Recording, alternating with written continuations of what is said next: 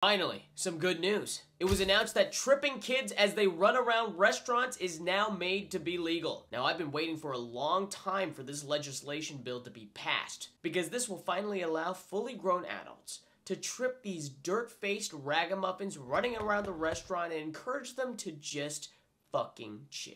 How do these little runts have so much energy? That's my question. I can see parents now, oh, you can't talk about my little Timmy like that, not my little Timmy. And to that I say the world is already overpopulated, and you should probably give some thought before popping out another kid that you can't afford. Another one? Already? What? Mom! I mean, yeah. Like, I don't even think you guys are... You can't handle the two you have.